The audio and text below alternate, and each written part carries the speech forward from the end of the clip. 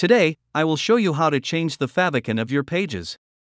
You will need a Systeme.io account, a favicon 32 by 32 px as the ideal size. First, click on your profile picture, then click on Settings.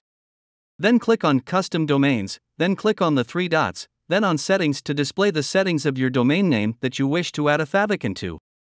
A pop-up will appear where you must click on the Upload Your Icon File button to upload the file. You must then click on Save to save the favicon. The allowed file formats for favicons are PNG, JPG, JPEG, and GIF. The width limit allowed for a favicon image is 64 px. If the width exceeds 64 px, it will not be possible to integrate it.